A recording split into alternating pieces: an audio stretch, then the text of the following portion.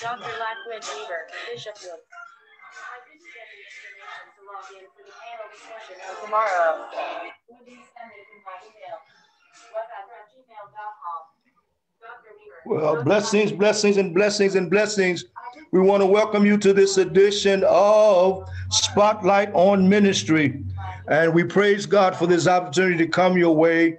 Spotlight on Ministry is a program sponsored by the Interdenominational Assembly of Churches USA, and it's our joy to share with you on this wonderful Lord's Day. During this time, we praise God and we share spotlight on the ministry gifts that are among us today. We are so excited and we're happy to have as our special guest none other than our own Bishop Marjorie Holt of Toledo, Ohio.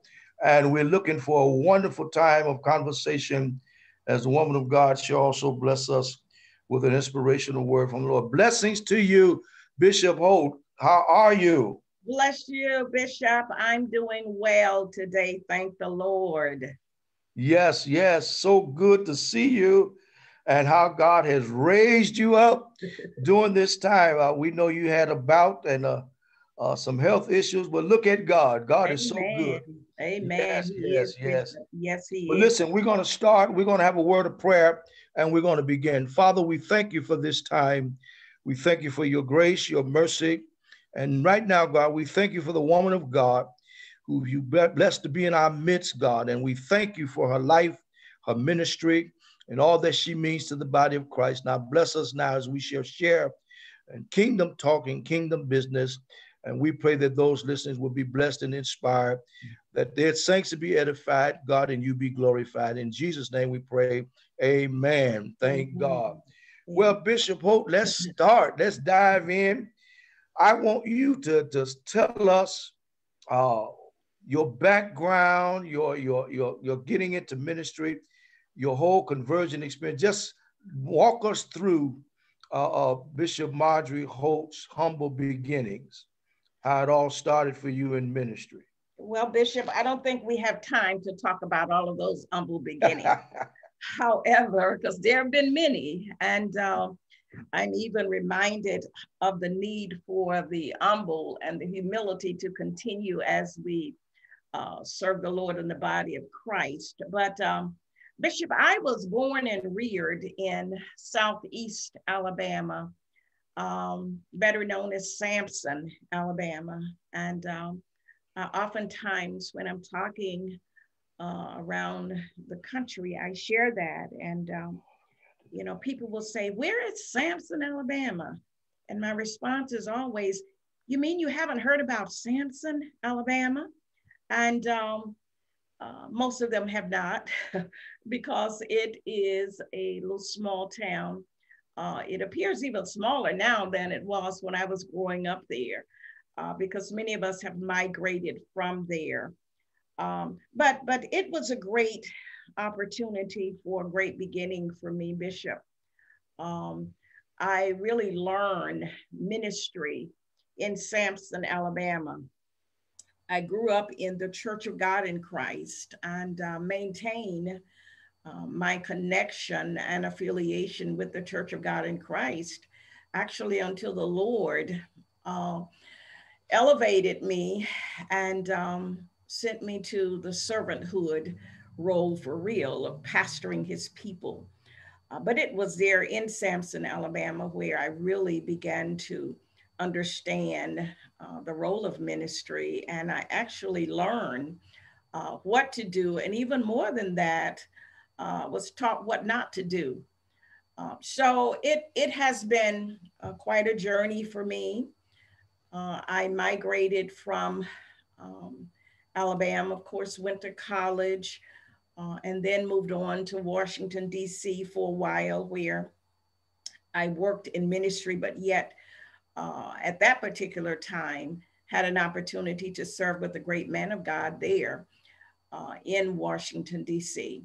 But also, even at that point, was introduced to government, started working for the government there in Arlington, Virginia, with the probation department, which really allowed me a little bit more of an in-depth understanding of working with people at a much greater level. And was there in the Washington, D.C. area for a number of years, and then moved to Toledo, where once again I connected with the Churches of God in Christ here in the city. And of course, under the late Elder T.T. Thomas, when I first moved to Toledo, I joined the Zion at that particular time, Church of God in Christ. And from that, I served with Elder Martin Johnson, who became the pastor. And then after Elder Martin Johnson, the late Superintendent Thurman Jefferson at Christian Fellowship, Church of God in Christ. So my beginnings really have been rooted and grounded in the Church of God in Christ. And I served with Elder Jefferson there until the Lord called me to greater work. And I believe, though, in even looking at the time of being there with Elder Jefferson and serving in major leadership roles, that I really learned the importance of serving God's people at a greater level. But I want to back up a little bit and go back to Alabama, Bishop, because one of the things that I learned in the church growing up there, and you pretty much, I can say that the church has been my life, all my life. In fact, many sort of laugh at this, but my mother went into labor at church. So I was a child born literally at the church, and it never stopped. So, I was really grateful for the opportunity to be able to learn, because even in Alabama, one of the things that the pastor at that time allowed us to do, to each adult who had a position in the church, a young person was assigned to work along them. So I got an opportunity to learn really ministry at a greater level, even as a young child. So I migrated, and I ended up in Toledo here, where I think and believe that what I'm doing is what God called me to in terms of the elevation. So it has been quite a journey, Bishop. It has afforded me a whole lot of opportunities to really assess and reassess and align and sometimes realign the things that God had called me to do with this vision. That's awesome. That's awesome. Also, I was trying to pull up your bio. You know, these doggone machines act do what they want to do. But Bishop, you during your tenure, I remember the war on crack, and when you was working in the mayor's office, and all of the community things that you had your hands in, and you kind of spearheaded and you brought to the Toledo area, and how you were instrumental in doing a lot of the community programming citywide. You know, bringing also ecumenical relationships together in the church through different denominations. How you just brought everybody together.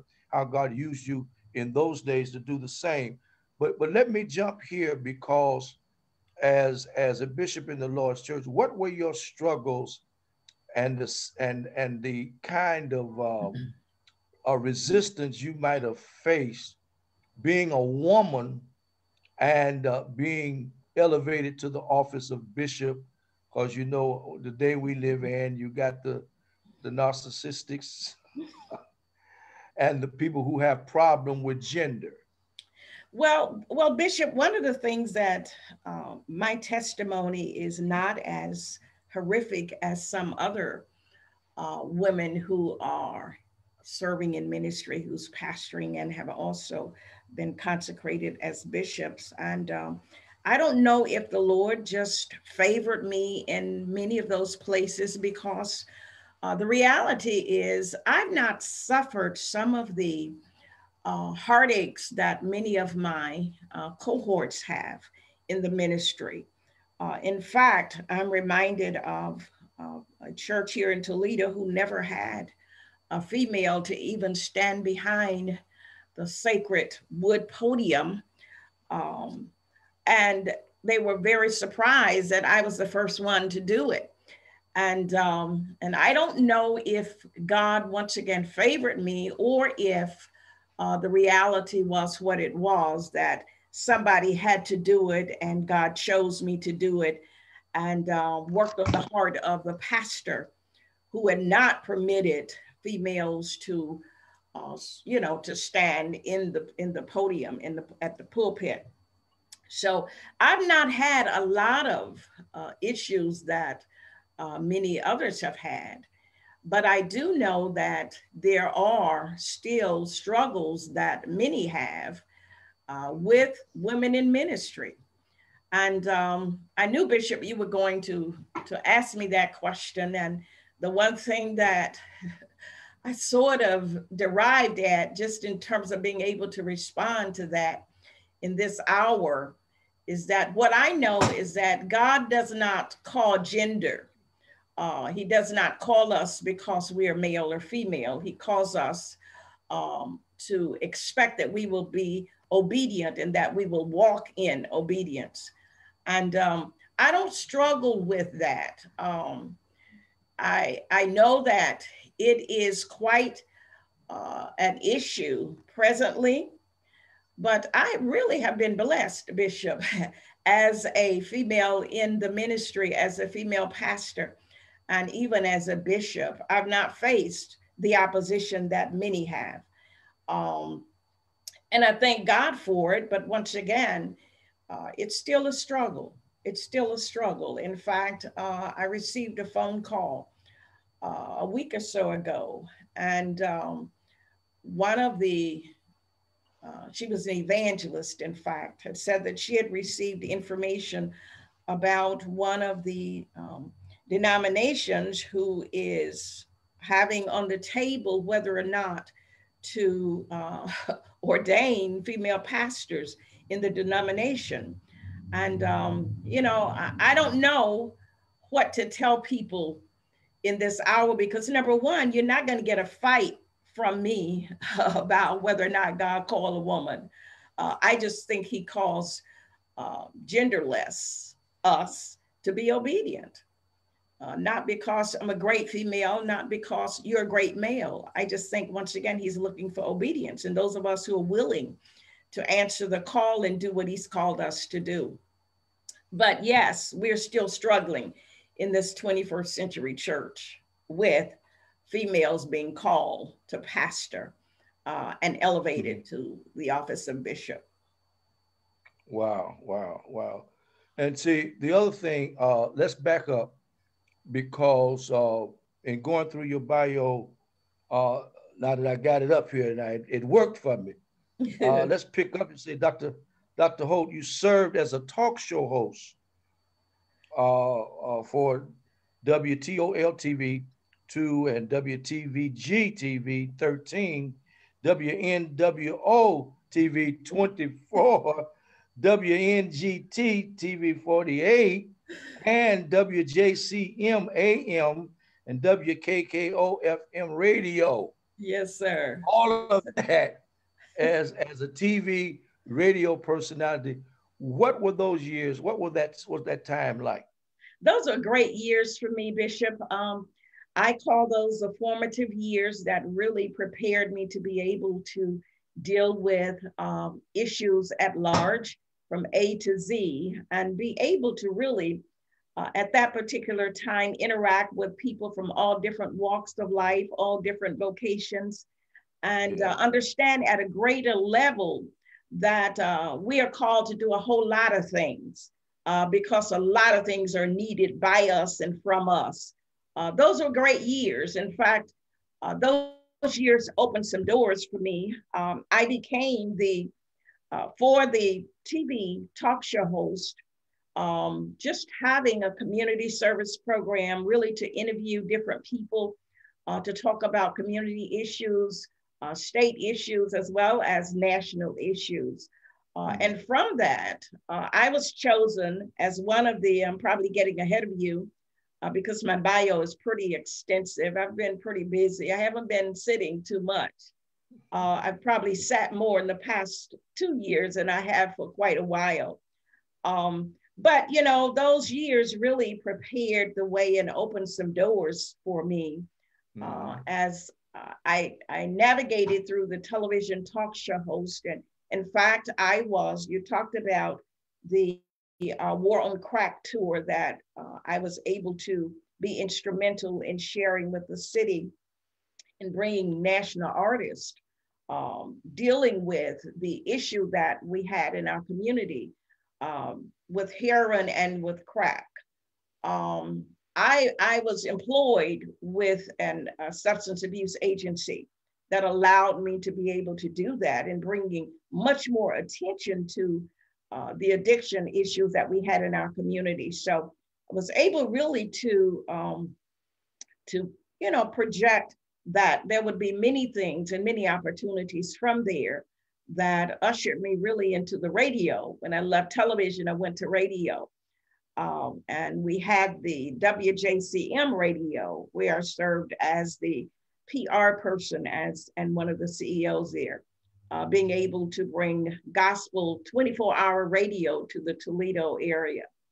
So yes, those were great years for me in terms of developing and forming and being able to continue to navigate into different parts of the careers and looking at where my next move was going to be, because obviously, as you see there was always another at a next move. Mm-hmm. Yeah, and now with all of that, the Lord put it in your heart to birth out the Bethesda Christian Church, Bethesda Christian Center. Walk us through that, because not only that, you founded the Interfaith Fellowship Churches International. So let's talk about those two things that the Lord blessed you to do. Yes, sir. I was serving with the late Superintendent Thurman Jefferson when the Lord called me to birth the Bethesda Christian Center, which was quite an experience. And one of the ways and one of the things that really comforted my spirit, Bishop, was to know that God had called me to do that, because every door that we walked into, God opened and made a way. I mean, from the building all the way to pews, to music instruments, everything that we needed to be able to provide and sustain in the ministry, God provided. And initially, Bishop, the idea was not really to open as a church. It was just going to be a group of people coming together to really share in the word. And I was just going to lead the group. Well, it got bigger than just us coming together, meeting in a room, and people began to come and the word began to get out and was spreaded. So, I realized at that point that God was moving us into doing something on a little larger scale. And that was a time back in 1997, really, when the Lord just provided, opened the door, had an opportunity to purchase a building. And God said, I want you to buy it before anybody else walks in. And that we did. We walked into a building that was paid off when we had our very first service. And it was that building that really paved the way for us to be obedient with those things that God had blessed us with there. And from there, he provided and opened another door. And we were able, as we were growing and outgrowing that building in North Toledo, God's, he spoke, opened the door, we walked in, and inherited a block-long building, Bishop, that needed to be renovated. And when I say renovated, I mean renovated. If you can imagine a block-long building that needed to be renovated. But God blessed us. He gave us favor. Everywhere we turned, people were blessing us, and we were getting from baby grand pianos donated, you know, until everything else that we needed to be able to have a comprehensive ministry. And that is what God had given me. You know, he didn't want us just to be another church. He put us in a place where we could provide, we could serve, we could really assist people who really needed it. We were on a corner where right in the midst almost of the red light district. And there were homeless people, there were, you know, the prostitutes were there. You know, it was just a barrage of folks that needed what we had been commissioned to provide. And we did that. We did that. God gave us favor on the corner. And we had people that we blessed, we fed, I mean, homeless, we sheltered, food, you know, we provided it all. And it was just a great opportunity to do real ministry, real hands-on ministry, and really teaching people what serving is all about, because that's really what ministry is. It's all about serving, not us being served, but serving others.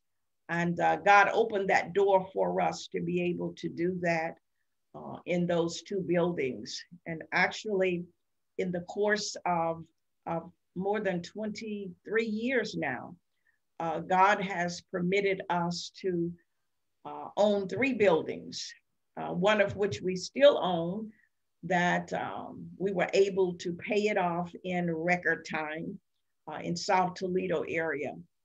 And we just bless God for what God was able to give us at the ministry. And I think it was really, Bishop, because of our obedience to the vision that God had given me, and being able to have people who understood what the vision was. I wrote it, I made it plain, I shared it, and they ran with it. And that's what has been the backbone of the Bethesda Christian Center. Really understanding that if you're going to do what it is that God called you to do, you need to understand the vision and be able to run with the vision and make the vision work. And that's what has happened at Bethesda. Now, you got to tell us, because your bio also reflects that you were the chairman of the Toledo Gospel Arts Festival, founder of the Toledo Mentoring Program, producer of the War on Crack Gospel Tour. We talked about that. But you served as the only African-American deputy registrar in Northwest Ohio, and produced the Gospel Music Awards. Yes, sir. You got to talk about all of that. Well, Bishop, it's a lot. It's a lot. Let's start with the Toledo Gospel Arts Festival. I grew up in a family where my mother was very committed to music. In fact, there were 10 of us, 5 girls and 5 boys. We had our own choir. So music was always a part of our life. And today it still is. So I was able to use the growing up years with my music and really be able to be a part of something on a much bigger scale that was going to benefit all of us. The Toledo Gospel Arts Festival was the one thing back in 1997, 98, that brought our community the only major event that took place in the downtown Toledo area at that time for 13 years was the Toledo Gospel Arts Festival, where we started out actually with 7 days. And that just got to be too much, because we were exhibiting not just the groups and the choirs coming together, but we were showcasing local artists as well. And that's why, of course, it was called the Toledo Gospel Arts Festival. And we decided after a number of years that we would condense that. And we felt like we could get just as much in based upon how we were doing it.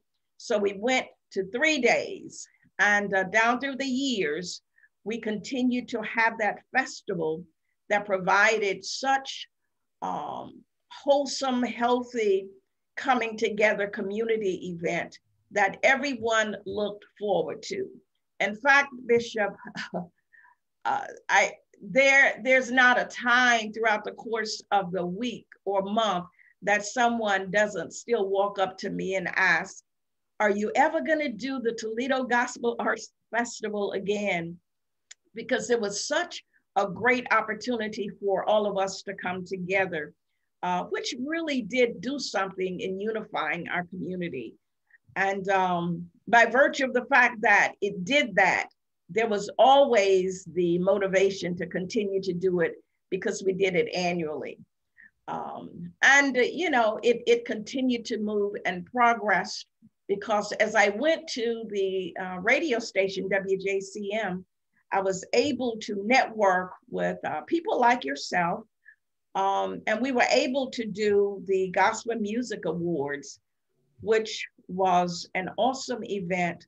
It allowed us to showcase at a little different level the local groups who had worked really tirelessly to be able to utilize their gifts and their talents as soloists, as quartets, as choirs, as praise teams. And we were able to really bring all of them together and identify winners. And it was just what it said. It was a music awards program. And we did that for 2 years. And God blessed us during that time. And let's kind of move on because there's quite a bit there, Bishop, on my bio that I've done. I've been busy. I have been busy. And from that, I was able to be selected as the only African-American deputy registrar at the time that would be serving in Northwest Ohio. That was quite an honor. That was quite an honor for me. And of course, you know, that's the license where we get our license and our tags and all of that title work, which was a blessing for me to be able to serve in that capacity. All right. You grab what you want to grab out of this next section, but in conjunction with your duties as a publisher, the books, the 15 books that you authored, and being a motivational speaker, consultant, workshop facilitator, trainer, catalyst for change, former social worker and educator, where you served as the first clergy to serve ever as executive assistant to any mayor in the city of Toledo.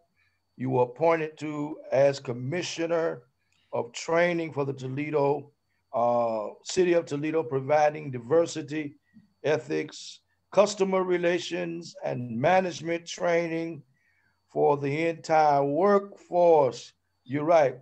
And then, of course, we get to the part where you were consecrated, elevated to the office of bishop in 2009.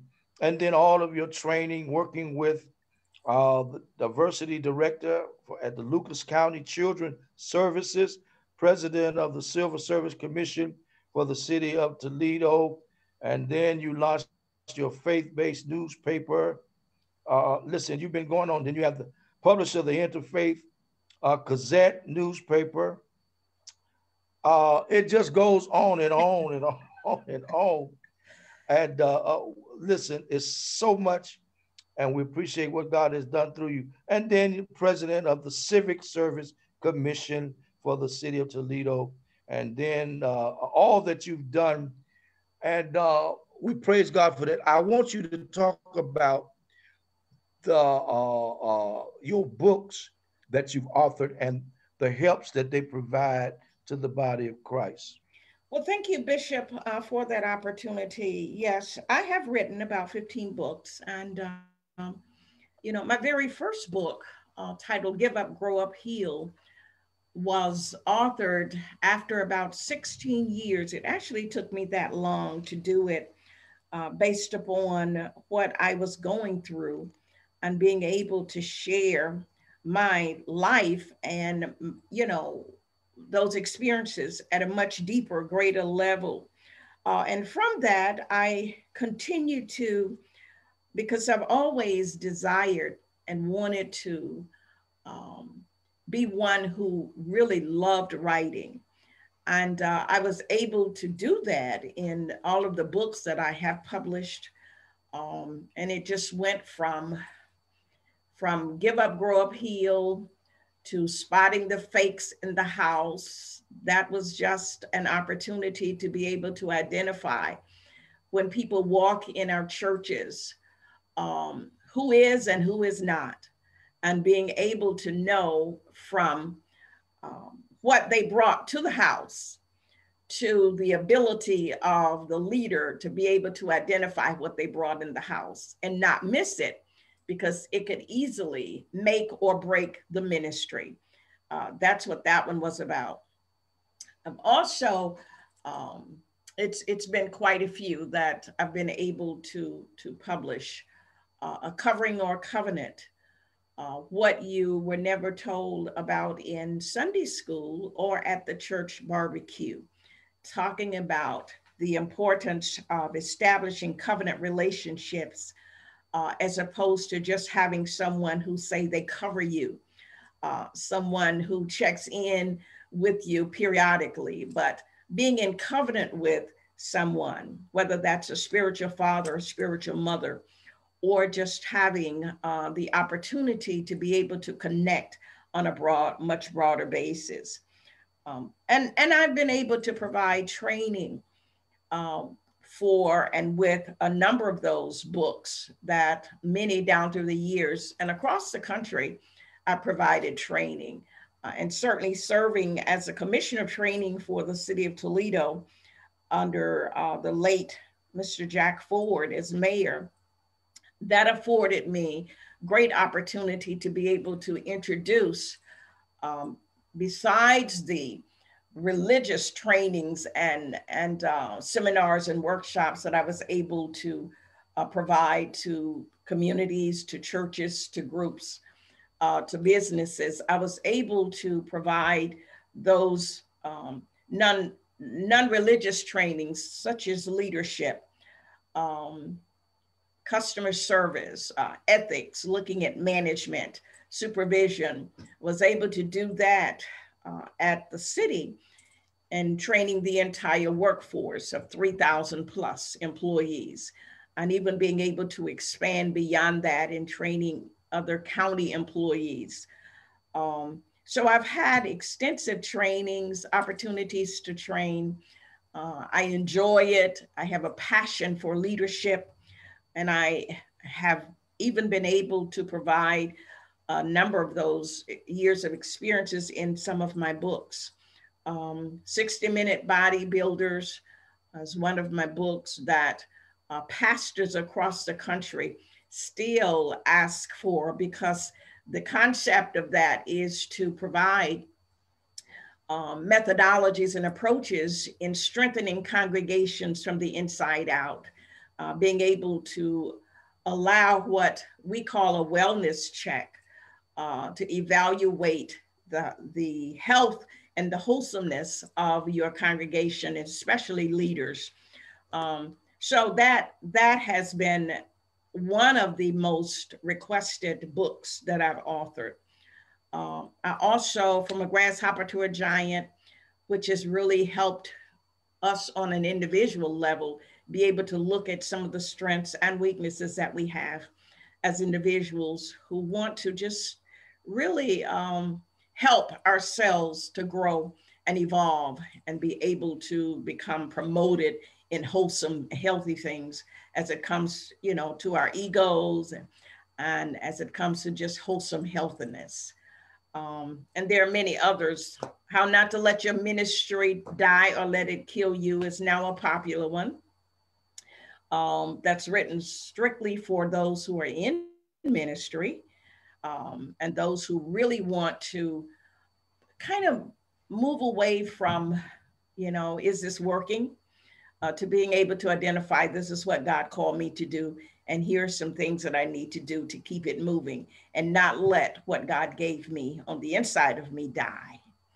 And of course, Bishop, as you know, during the pandemic, I wrote a book, Postmodern Pandemic and Church Pandemonium. And that's just was an opportunity to give us sort of an inside peek at how we can deal in the churches to navigate, this pandemic and what it is that we can look at in being able to really survive it in an unconditional way, non-traditional way. And I have a new book that has not really been introduced to the world yet, but it will be. It will be. We will be having a book signing in the few months to come. And that's called Post-Traumatic Spiritual Disorder. And that's dealing with what it is that we do after we get saved, after we become sanctified, after we're so holy and set apart and called out and chosen and to do all of these particular things, how all of the good things somehow evolve into becoming liabilities at times for us. Yeah. Bishop, move a little bit to your left. You got sunlight coming in that's blocking your face. Yes, sir. There you go. Yeah. Is that better? The sun was coming in on you. Yes, it is coming in. It's shining really bright and light.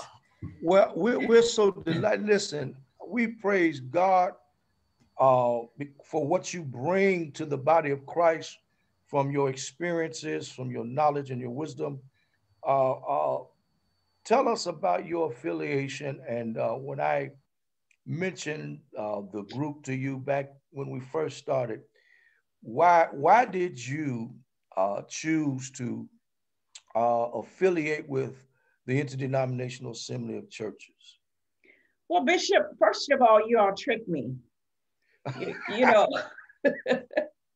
let me make sure that's on record. Y'all tricked me. Yes. Y'all did. Y'all had me coming to Winston-Salem, North Carolina to talk about ministry and all of that, only to find out that you all had another motive and another interior for me, which was a delight after I finally said yes. But one of the things about the Interdenominational Assembly of Churches is the fact that there was an opportunity to just experience genuine fellowship without any reservation. It was so real. It was so genuine. It was an opportunity to really see, quote, real folk, real people, and real people who didn't mind sharing and pouring into others, not looking for something in return, but just being willing to give what God had given them and willing to share that with others. That was my very first observation of the Interdenominational Assembly of Churches. The second thing, Bishop, was the fact that it was just absent of insanity. There just didn't seem to be a lot of drama surrounding it, you know, and many of us know what that means when it comes to church work. We get more caught up on church work than God's work. And when it's about church work, then there's always a lot of drama. And I didn't see that, and I have not seen that. And the absence of the drama really sort of helps me stay focused. It helps me stay rooted and grounded. And that was just an opportunity to see real people doing real work for a real God, with real benefits in serving, as opposed to wanting to be served. Because we have seen so much of that. It has just literally at times, I think, destroyed what the mission and the vision that we say God gives us has literally destroyed that. And the other thing is just that the presence of authenticity, it was just so present. It afforded us an opportunity to be able to share, be transparent, be open, and to know that what we shared, the unity, the fellowship, really was real. That there was not going to be any, tit for tat kind of thing. No competition. We're all in this together. So it's an opportunity for us to be healthy as leaders, to evolve in a way that we didn't feel threatened. We weren't intimidated, and it was never to intimidate others because of what you brought or because of who you were. The size of our congregations don't and didn't matter. They still don't matter. And it was just wholesome for people to be able to come together and enjoy the fellowship, the camaraderie, the exchange, the pastor to pastor, being able to trust, which is a big deal for us as leaders. Who can I trust? Because we've all been victims and have been victimized, should I say, and sometimes being able to share with the wrong ones and not knowing at the time that you're sharing that you're going to hear it again. And the next time you hear it, you're going to have an addendum to it. So IAC has really been a great fellowship. And I would encourage anyone who's looking for realness and authenticity to consider that. Bishop, you've been a great leader in this fellowship. It's a fellowship, and that's what we do. Yeah. Thank you. That's what we do. And people have been calling, and we've been adding pastors and churches, and it's a non-invasive, non-intrusive fellowship. Every church keeps its own autonomy. We're not fighting over doctrinal differences. We're finding common ground and working it together, and trying to do what the Lord prayed about in John 17. Father, make them one as you and I are one. So we're trying to team. We're better together, and thank God for the men and women who are a part. And then we want people to know that your other affiliations does not hinder affiliating and being a part. We welcome the versatility and the experience that you bring from other places to share and to lend with us. But I tell people all the time the story, the burden that God put in my spirit was for pastors. I'm pro-pastor. And I think if we realize if we have healthy pastors, we will have healthy churches and healthy ministries, because so go the head, so goes the body. So we're definitely pushing to strengthen the men and women of God who stands in leadership, and we share. I don't have it all. And so it blesses me whenever we share together to hear the many giftings and anointings that are among us, how they expound the word of God and bring revelation and sharing with us is such a great blessing. And of course, that pastor to pastor feature is always a blessing to us. Listen, Bishop, you have been so gracious, and we thank God for how he's raised you up, and you are a living testimony to the mighty hand of God and his healing power. I want you to take a few moments this evening, and as the Lord will lead you to minister to God's people. We're still dealing with the pandemic, the virus, and we're still dealing with deaths and sicknesses and everything around our worlds have been turned upside down, and people are still trying to figure out how they're going to navigate through this season. We're at what's called the anniversary of this pandemic. We're in March when this thing really hit us the way it did last year in 2020. And here we are in 2021. And I want you to be an encouragement, and as the Lord shall lead you to bless God's people today and encourage them. Yes, Bishop, I want to just for a couple minutes, that's all I need. I was just praying about where the Lord has allowed us to come to at this point in this pandemic. And I began to ask the Lord, what is it that you would have me share with the people of God and those who are viewing and those who are listening? And the Lord took me to Joel, the 2nd chapter, and the 32nd verse. And I'm just going to read it and expound a little bit and encourage somebody, hopefully. And it says, and whoever shall call on the name of the Lord shall be delivered and saved. I could stop right there, but I won't.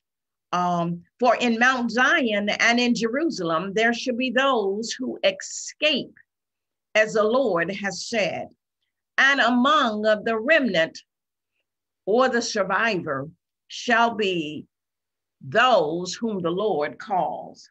And I just wanted to sort of talk a minute and encourage somebody.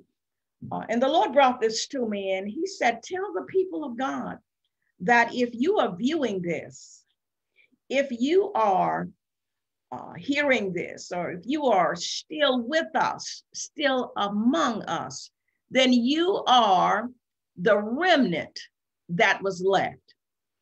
And I started thinking, and I said, God, what is a remnant? When you think about where we are and you think about the things that we are doing, and you think about this pandemic and where we have come from and where we are, I go back to thinking about my grandmother making the quilts, and from the quilts there were different pieces that were put together, and in those pieces being put together, it was an opportunity to be able to unify,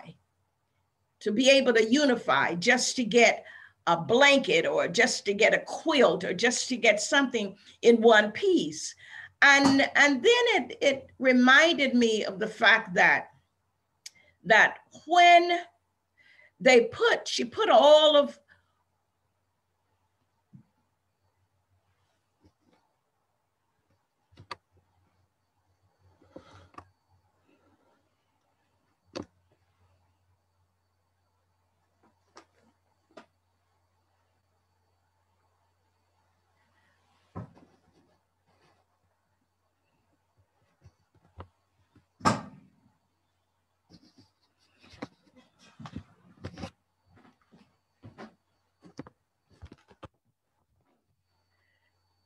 okay, let me go back. Is that better, Bishop? I can't hear you. Okay. That's it. Okay, I couldn't hear you. And I know the sun was doing its thing. But I wanna just, let me go back just a little bit and talk about the remnant. That's what I really want to talk about for this moment here that I have left. And I'm reminded of my grandmother putting a quilt together and using different pieces. And the goal was really to make a quilt, to make a blanket, but to use everything that was needed. And sometimes there were more pieces than that were needed.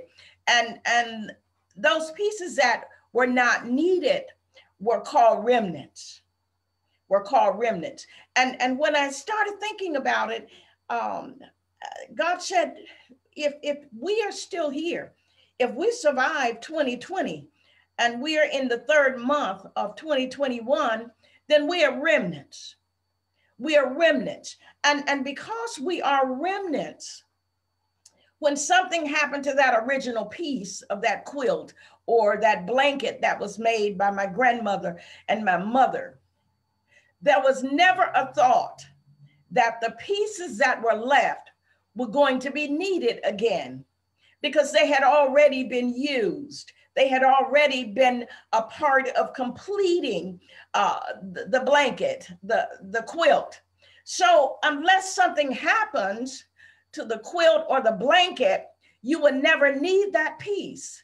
But watch this. At times, things happen to the blanket. At times, things happen to the quilt. And because there was always an opportunity of wanting it to appear whole, wanting it to be the perfect piece, the perfect specimen of a quilt, there was always an opportunity to go back and look for those pieces that were left, because now you need them. What am I saying? If God allowed us to go through 2020 and survive it, and here we are in 2021, you need to understand that you're a remnant. God preserved you. He preserved me. He preserved us for purpose. He left us here on purpose. And we didn't need the remnant. They didn't need the remnant for the past, but they needed the remnant for the future. And God is saying there is purpose on your life. Joel prepared the people. He says, here's the warning. If you don't get yourself together, the plague is coming. There are some things that you need to understand. But if you obey God, if you hear the voice of God and you do what it is that God has called you to do, he said in his word, I'm going to deliver you. I'm going to save you. And you're going to be the remnant that's left. You're going to survive this thing. So I want to encourage somebody today to know that, listen, being a remnant is necessary. Being saved on purpose is necessary. You need to know that God said, I've got a place for you in your future, because you are needed and you are necessary. You are relevant to what I'm doing in this hour. God bless you. Thank you, Bishop. Oh, Lord. Saints, you've heard it here on Spotlight on Ministry, our bishop, the one and only Bishop Marjorie Holt. Listen, Bishop, tell us where your church is located and your ministry times, your Bible study. Just give us your full schedule of your ministry. Well, Bishop, we are excited about going back into the building. Yeah. We know that we've continued to do ministry during the pandemic, but we are excited about going back into the building the first Sunday in April, which will be Easter Sunday. We're located at 5967 Telegraph Road here in Toledo, and that is in the Pavilion Plaza, 5967 Telegraph Road. Our services are at 11 o'clock.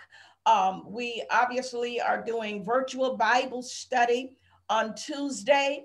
And because we're excited about getting back into the building and doing what it is that we believe when we all come together, we believe there's going to be a Holy Ghost explosion. But we bless God and we invite you to come and be a part of what we're doing. There are many ministries. The women's ministry is preparing luncheon on April 24th at 11 o'clock a.m. And the men's department is working hard. The Joshua School of Leadership, we have many things that we have as part of the vision that God has given us at Bethesda. So we invite you, we're excited about our youth pastor coming on board. So there are many things that we are working on, working towards, and are excited about God helping us to bring them to pass. Oh, blessings, blessings, blessings. Well, saints, if you're in the Toledo area, certainly you will do yourself a favor to stop by and visit Bishop Holt and the saints at Bethesda Christian Church. We want to thank you, Bishop, and we bless you for all that you do and for what you mean to the body of Christ. We just praise God.